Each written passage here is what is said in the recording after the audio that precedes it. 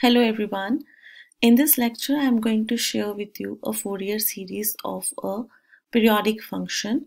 So before I talk about specific intervals which we always see in a Fourier series functions, first part is that let's learn the way or a process to write a Fourier series. For that means then you can switch to any specific case. So let's see how to remember. The first part is you are always given with the function. So let's fx is a function in this case and it is periodic.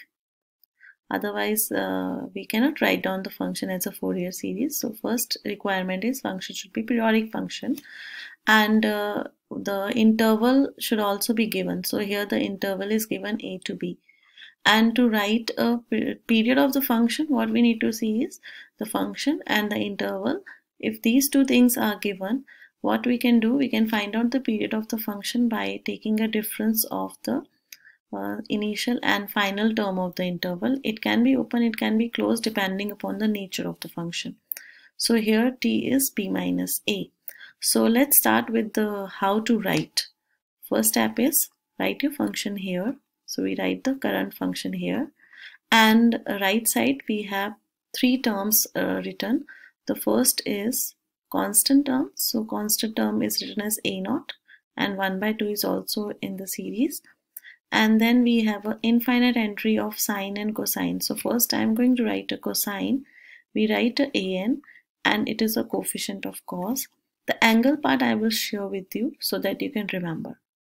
So here I am keeping it blank because I want to show that how you can remember writing an angle. So n is starting from 1 to infinity, and the infinite terms or sine functions are also there. So here the coefficient is bn, and we are going to write down with the sine, and here I'm keeping a blank just to let you learn that this part is important of the Fourier series, that we have a naught, an, bn in all the Fourier series, but what is the angle of that sine and cosine, it matters a lot. So first is you have to remember that this angle part is here, it is it is a function of x, but what will be the coefficient of x, that is important. So what you will do, that how to write this angle part, let's recall what is a period of a sine and cos function. Period of a sine and cosine is 2 pi. Now we have to write down the general period. So general period is 2n pi, and we divide by period of the current function. So current function is fx and its period is t, which is equals to b minus a. So we write on b minus a here, and this is the coefficient of x. So now by remembering this technique, you cannot do any mistake in the angle part. So I'm going to write down here the angle is 2n pi x by b minus a, period of the function. The same angle is here because both are having the same period. So 2n pi x divided by b minus a, and here also n is starting from 1 to infinity. So this part is done, that fx can be expressed as this a naught by 2 plus summation of an cos n pi x by b minus a and sine 2n pi x by b minus a, and from 1 to infinity and from 1 to infinity. Now the second important term which you have to remember is that what are the values of this a naught, an, bn, and the formula for a naught, an, bn is that, let's start with the a naught. So what is a naught equals to? For a naught you will write down the integration.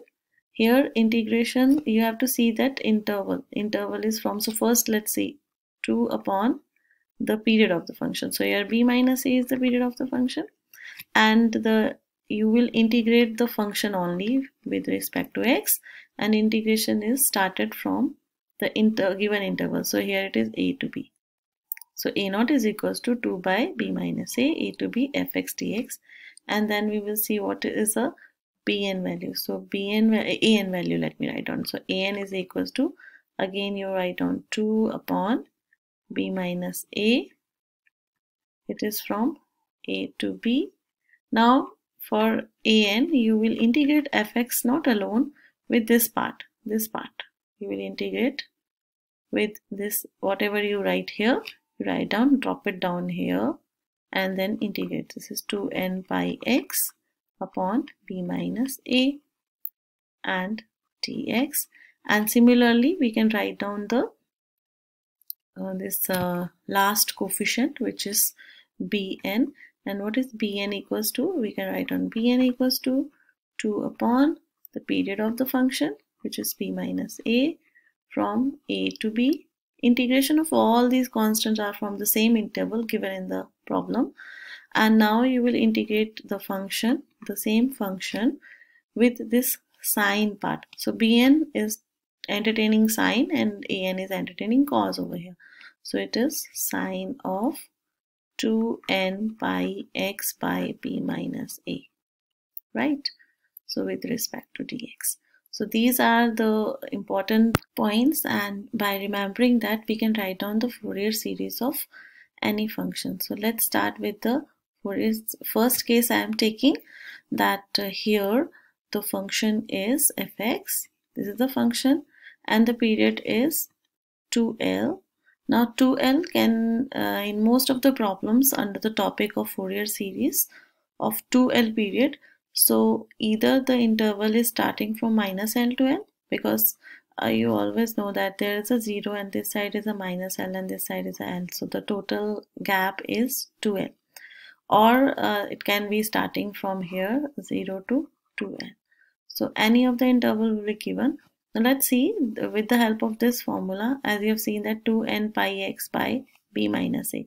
So let's see what is b minus a. In both the cases, the period is 2l. So when you divide 2n pi x by 2l, so 2 will get cancelled.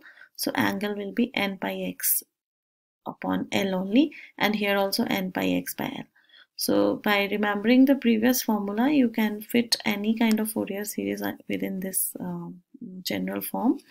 And the next step is to write this coefficients a0, a and bn, and then a0 is 2 by b minus a. So what is 2 by b minus a? So 2 by 2l means 1 by l. So here 1 by l, in I am taking here I am taking the interval, first case is minus l to l. So if the function is such that if it is a periodic function and the period is 2l and the interval given to us is minus l to l, in that case a0 will be 1 by l minus l to l fx integration. An is integration of fx with cos part.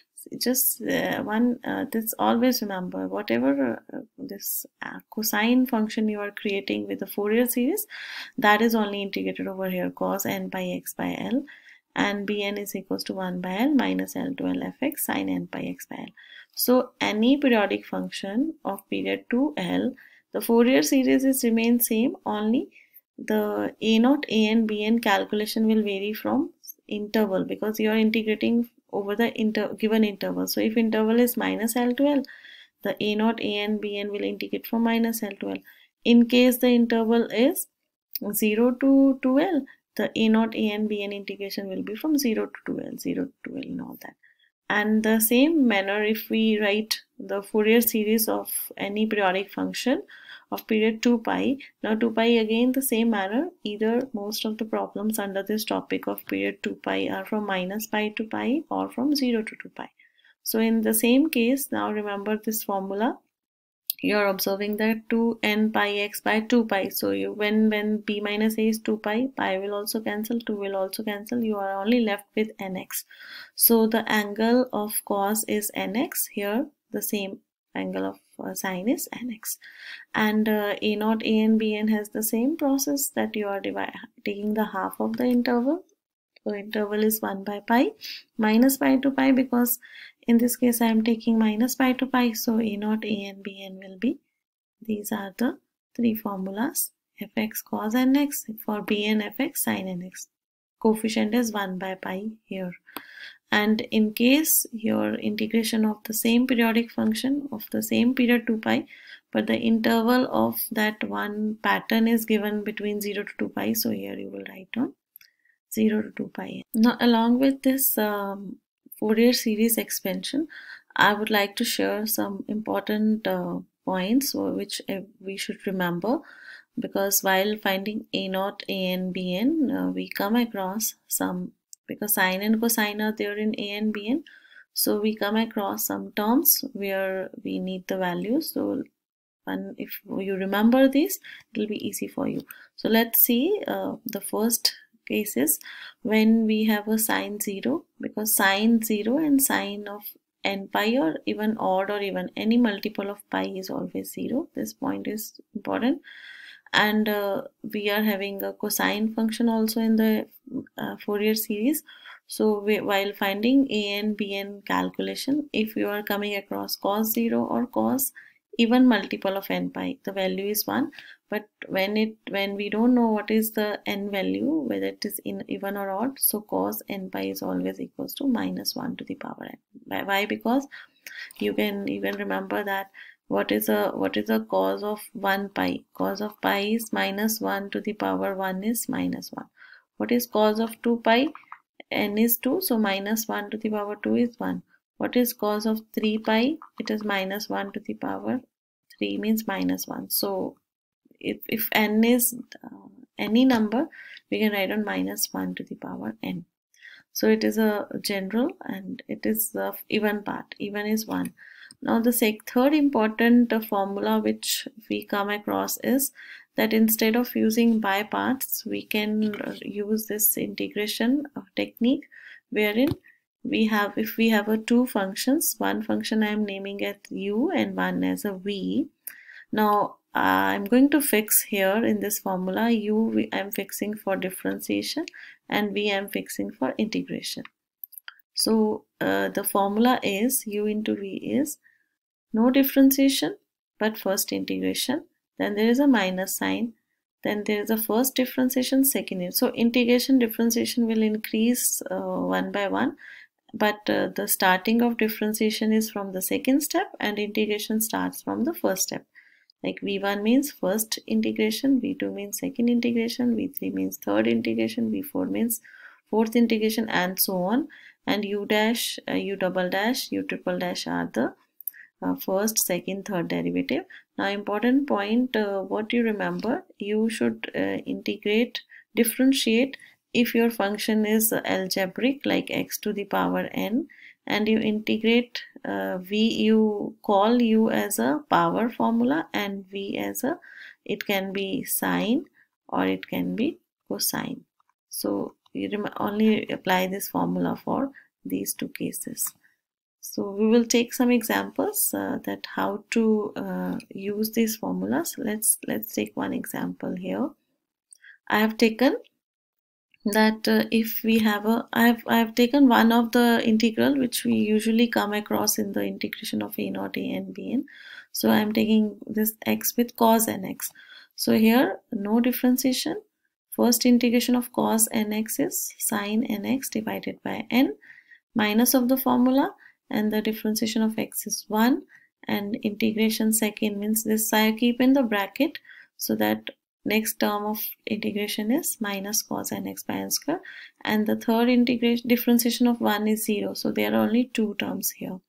So after writing, and the important point which I want to share is that while using this formula, keep your integral term within the bracket, because sine cosine keep on changing the negative to positive. So there is a negative positive sign in the formula and there is a negative positive sign in the integration. So if you keep it in the bracket, there is no mistake of sign. And let's see the x square. I've discussed the x square term. So x square cos nx can be no differentiation. This is u and this is v. This is u dash. This is v second and this is u double dash. This is third integration. It is minus. This is plus. So we have seen that integration of cos nx is sin nx upon n, and differentiation of x square is 2x, and integration of this sin nx upon n is cos n minus cos nx. 1n is already there, so n square, and then 2x differentiation is 2 with the plus sign, and here the minus cos integration is minus sin nx. So once you've done the integration, then you can club all the negative positive sign and you write your final answer like that. In the same manner we can write down for the triple integration. And I hope you have understood this topic. Thank you.